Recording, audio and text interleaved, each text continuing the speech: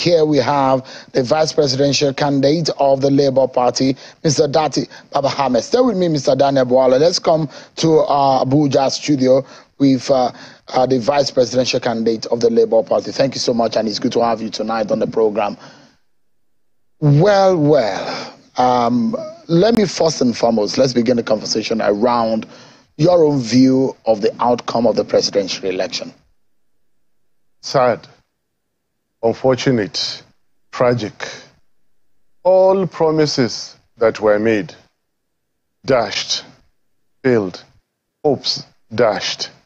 On a Wednesday before that Saturday, we attended the signing ceremony in which the INEC chairman so bravely spoke, and in which Mr. President also spoke. We should have known better. We always know better. But when you are dealing with authority, you have, and you are a law-abiding citizen, your only option is to continue to have hope.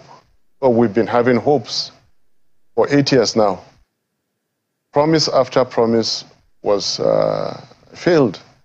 They promised beavers will work on Wednesday. They switched it off on Saturday. They promised electronic transmission on Wednesday.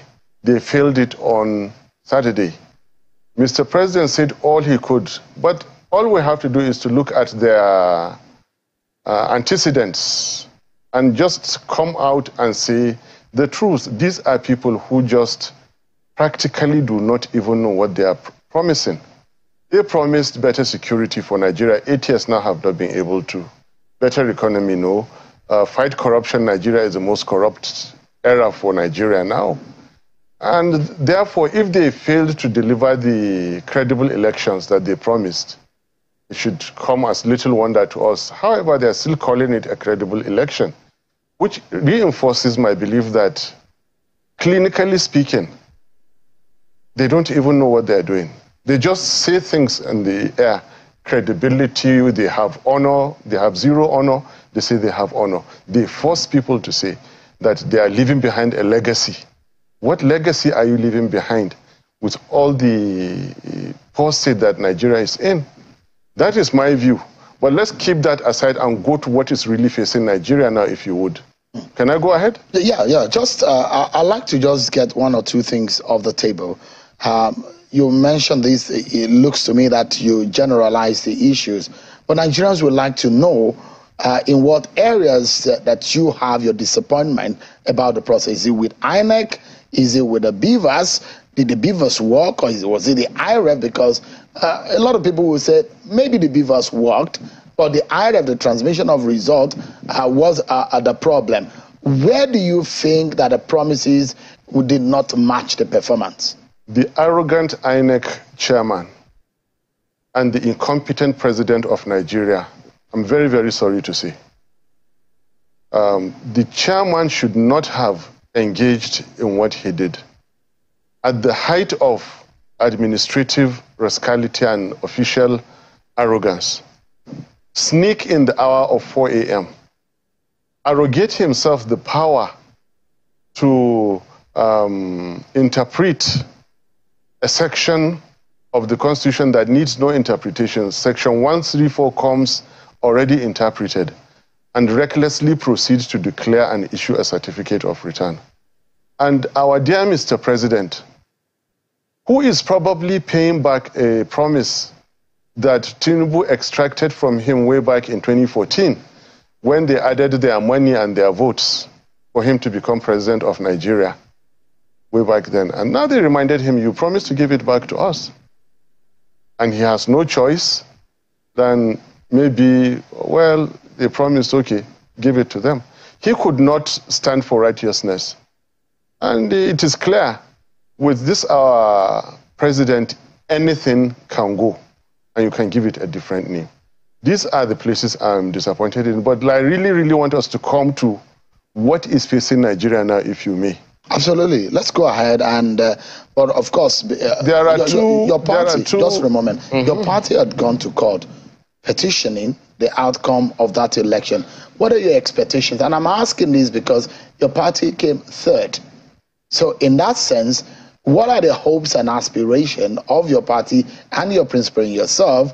What do you think will come out of that election? What are your prayers? It's good we always finish qualifying what we're saying. When you say we came third according to the results released by INEC. Yes. In reality, we came first with the data, with the collated results on IREV and with our agents and everything that we have. Have you collated that? We have. Yes. You've tabulated it? Yes. What are the figures telling you? We won the election. INEC declared 6 million plus for you. Yes, but we got the highest number of votes. By how many votes? It's in the region of 8 million, but when the lawyers are handling that, I don't want to give a figure right now. We came first, so just to correct you, whatever we say is good, we fully clear it. Yes, we've gone to court, and the lawyers are handling it. What is facing Nigeria now? Nigeria is officially in a state of constitutional crisis. We're not realizing that yet. What do you mean by that? Thank you. A certificate of return has been issued to a so-called president-elect unconstitutionally. There are therefore two meanings, two interpretations, and two understandings of the declaration made. One is that one by INEC. One is that one of the people. When I said of the people is whoever can read section 134 of the Constitution and take a position, then we are entitled to our own view of what crisis is facing Nigeria now. The certificate of return issued to Alhaji Tinubu is a dud certificate. It is one certificate that breaches the provisions of section 134. Therefore, the requirements to be declared as president-elect have not been met by Tinubu Shetima ticket. The declaration, therefore, as it stands now, as far as the people of Nigeria who choose to adopt the literal, clear, interpreted meaning of section 134 is concerned, there is really no president-elect. All right. So let's clarify. Yes. So section 134 suggests and puts to Nigeria. Does not suggest, provides. Yeah, provides what Nigerians should think about when they are electing a leader and the office of the president. And it talks about. No, Seun, you're wrong. You're wrong. It's not what they should say when they are electing a leader. Section 134 stipulates who to be declared an issued certificate of return. It is only that candidate that has scored the highest number of votes and at least 25% in each in at least two-thirds of the states of the Federation and the Federal Capital Territory. Right. Remember, so I thought you were going to say something different from what I was going to read. No. Each and now it is very clear Tinubu does not have 25% in the FCT. We denied him. We got 61%. Atiku does not have 25% in the FCT. We denied both of them. By the clear, unambiguous provision of the Nigerian Constitution, which must not be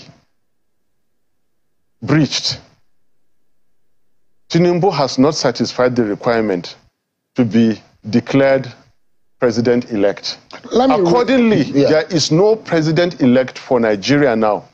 I repeat, accordingly, there is no president-elect for Nigeria at the moment because the declared one violates the Constitution of the Federal Republic of Nigeria. And I know what I'm saying. The Constitution is there in your presence, is available. Everybody is reading it as I speak. I'm not therefore behaving illegally or unconstitutionally.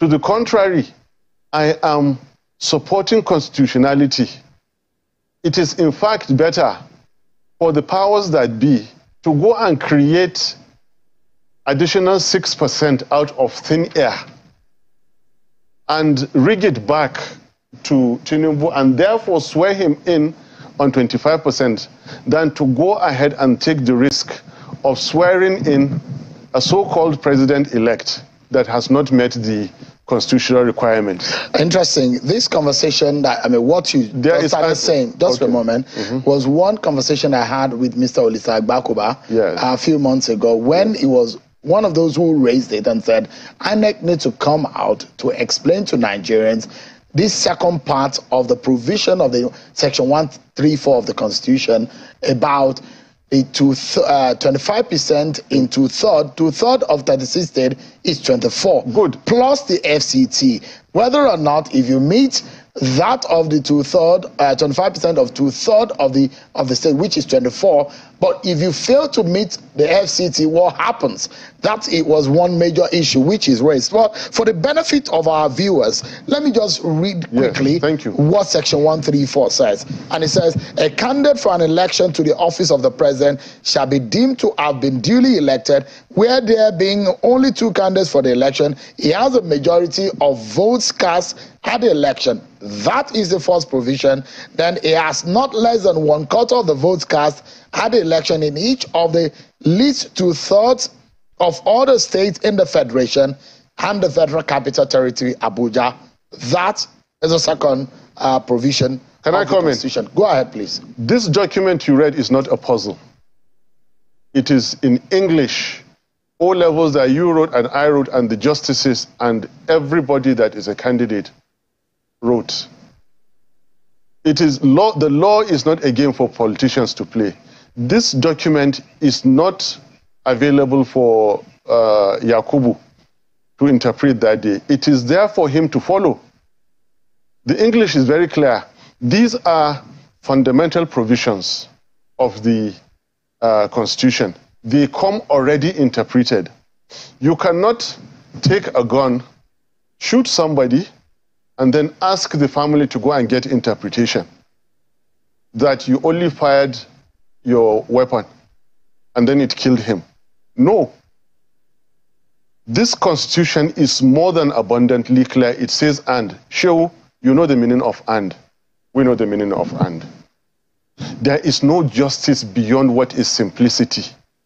Simplicity is justice, simplicity is wisdom, simplicity is knowledge. All right. So that is an interpretation which you are giving. Listen. No, because there are other people who have argued. There is a universal. There are other people who have argued differently. Go ahead. And when Bola Tinubu was declared, he has his supporters. A lot of people were happy that he won the election. There were 38% of the votes cast were given to him.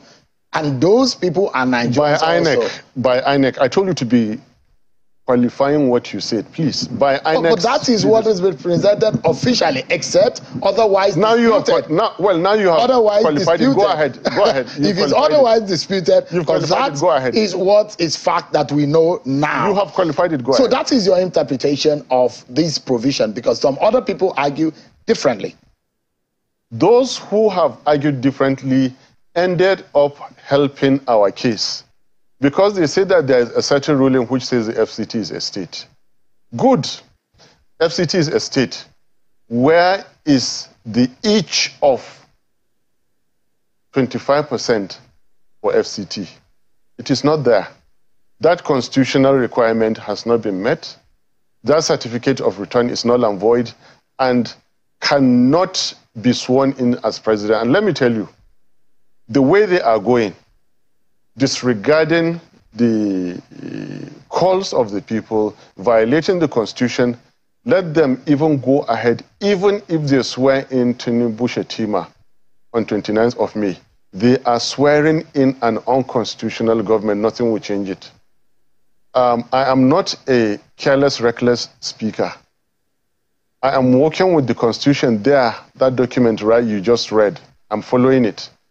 And I dare to tell you that swearing in Tinubu and Shetima is as good as swearing in the Nigerian army on 29th of May. If you swear in people that have not satisfied the requirement, you have, by so doing, ended democracy. The crisis I'm telling you now is that this, our democracy, is going to end by the way we are going.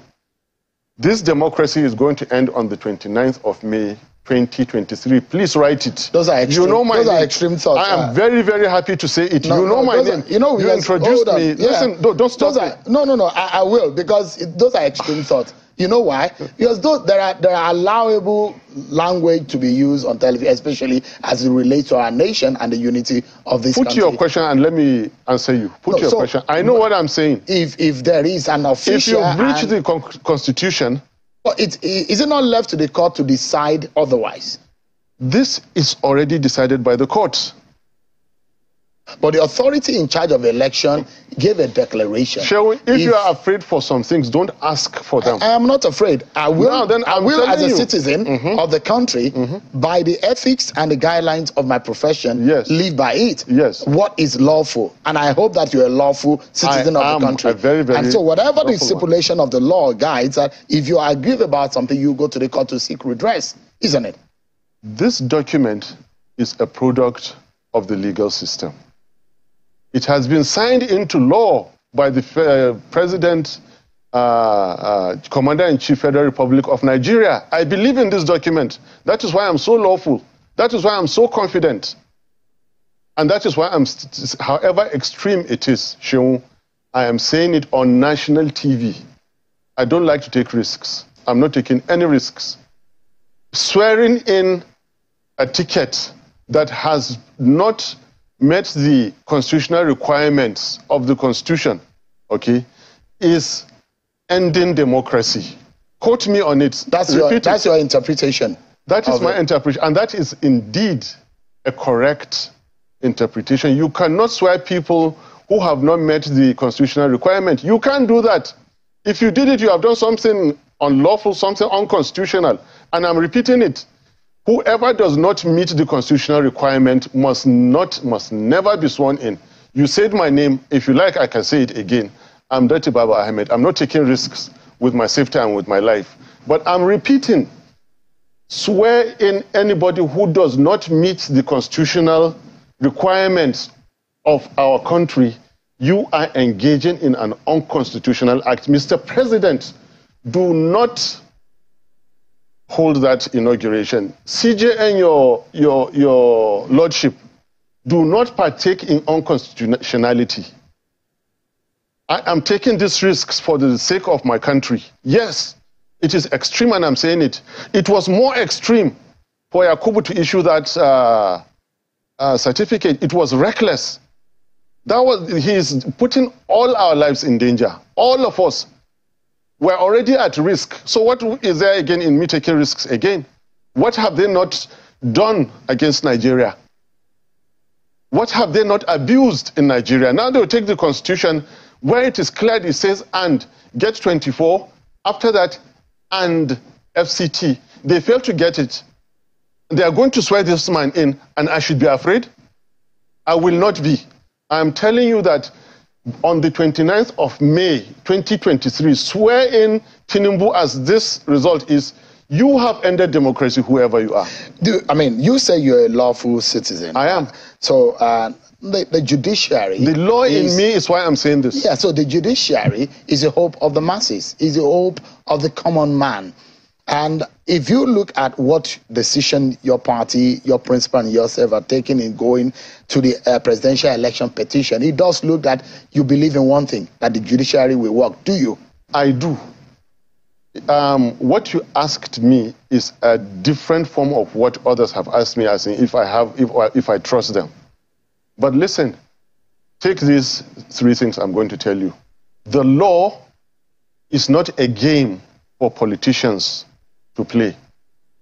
The Constitution is not a puzzle for candidates to toy around with.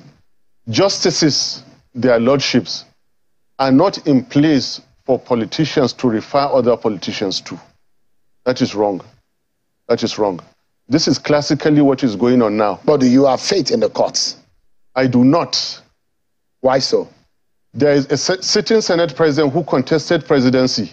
and lost, and today he is declared senator. And the laws of Nigeria does not allow you to contest 2 offices. I was contesting governorship in Kaduna, but I withdrew before the contest. And that is why I was nominated as vice presidential candidate on this ticket. Electoral Act violated.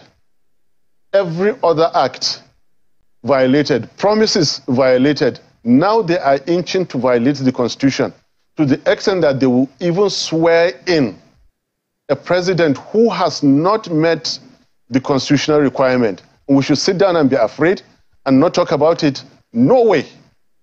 So if you say you do not believe in the courts, so why did you proceed to the courts then? That is no reason for us not to go.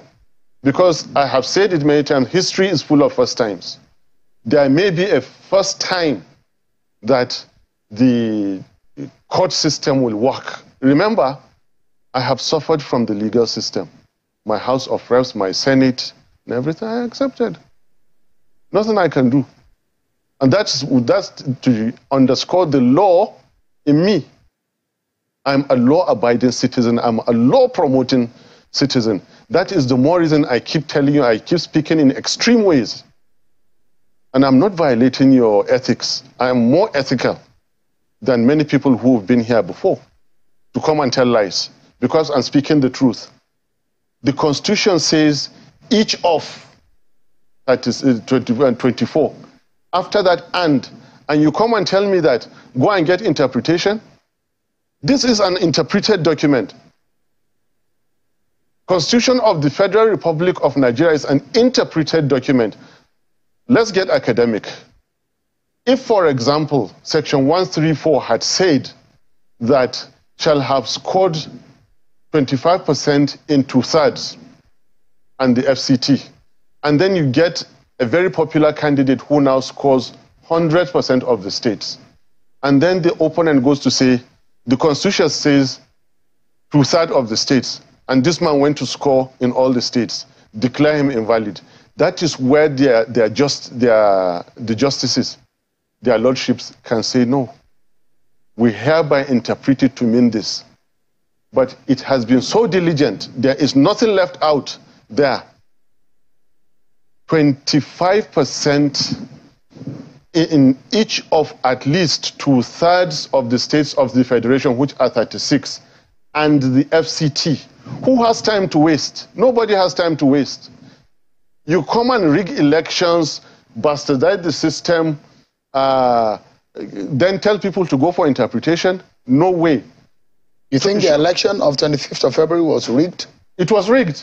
What about some of your candidates in the National Assembly who won their seats? There are at least 6 of them or so. Any of them who rigged Senate should be taken to the court and have it taken away. I'm talking of presidential election. Does he interpret? You think that the presidential election was rigged? It was rigged. Even the 6 million plus vote that you have, was it rigged also? It was not rigged. So that the lawful votes that you got? It was not rigged. Remember, you're talking of electoral matters. I'm talking of constitutional matters. So yeah, I'm asking the question because there are 2 different if things. you say that the election was rigged... The election was rigged. So it should have been stopped. Remember, we called for the coalition to stop. Don't forget that, Shehu. Absolutely. But the question I'm asking... Listen, Mr. Datti, the question I'm asking, if you say the election is rigged, you got 6 million votes. Yes. If you're going to court to challenge the vote, you'll be challenging based on the vote that you have. We got more than 6 million votes. And in the process, we cried out, stop this coalition, stop. The election did not hold. Election is made of 4 things. It is made up of the voting of lawful citizens exercising their civic responsibilities. Collation according to the guidelines and the Electoral Act. Transmission of the results according to the guidelines and the Electoral Act. Then collation according to the Electoral Act itself, and then declaration according to the Constitution. But the Electoral Act borrowed that section from the Constitution and applied it in there. After voting, all hell was let loose. What they promised us 3 days earlier on Wednesday was that there would be electronic transmission immediately from the polling units. And it is there in INEC guidelines and the Electoral Act that no collation shall be made without reference to the IREV. They were collating without reference to IREV. So we cried out, stop this, stop this. The election is already going bad. Stop it. They didn't. 4 a.m. has never happened in the history of Nigeria. After adjourning, without specifying the time, 4 a.m., a so-called INEC chairman sneaked to the collation center and announced the result and declared a winner. If you will now permit me, because I respect your rules so much, there's a word I wish to use. Who is a fool? I took your permission. No Nigerian is a fool. You cheat us this way and tell us go and get interpretation, go to court? Nigerians are law-abiding, self-respecting, peace-loving citizens. You have heard about organized private sector. I have heard about organized crime. And in our petition, there is something that has to do with organized crime. Drug peddling, drug everything is the epitome of organized crime. In America's 1930s, there was Ben Segal, a murderous individual who controlled the state. Only in the 1980s, I always his name, Pablo Escobar, he threw a justice from a helicopter down to earth. Pablo Escobar. Now, recently, you have the case of El Chapo in prison but correcting. We have it written in black and white from a U.S. courthouse that someone somewhere once forfeited $460,000 and is now a president-elect in Nigeria, the world's greatest black nation. In the United States, Nigerians have the highest educated expatriates. And this is the best we can do. Let's bring home this conversation. I'd like to ask, it does look, from what your opponents are saying, that you only believe in the courts if it's in your favor. Not true. Not true at all. Listen, the most important thing now is that it is not even in our own interest to stop the swearing in of an unconstitutional government. And as far as we're concerned, you cannot swear in an unconstitutional government, therefore don't swear it in. It's not in our interest. And if you don't do that, we don't know what is going to happen. All right. Do you understand? Yeah, let me get you. Let me get more after correctness. We are after the system working. All right. We're after justice being served. Sheung, in case people don't know, who loves politics? It is a nightmare. Your job, the job you're doing is better than mine. Politics is not nice. We're not enjoying it. I'm not enjoying it for sure. Maybe Shetima Tinubu are enjoying it. I'm not enjoying it. Oh, why did you go into it? Because it is a call of duty. I need to protect my country. I need to protect the future of the generations coming up. There is no future. Are you losing hope in that? I am. With the kind of leaders coming up in Nigeria, I am losing hope. What would be your final thought tonight? There must never be an unconstitutional government sworn in Nigeria. And this is just the beginning. I am saying it now. Let it be careless, let it be reckless, let it be extreme. It is the truth. It is there in that constitution you read. All right. What I'm saying, an unconstitutional government must never, ever be sworn in, because that is the end of democracy anywhere. Mr. Datti, Baba Ahmed, you have your say and your views on this matter. Thank you so much indeed. Thank you. I appreciate it. Thank you.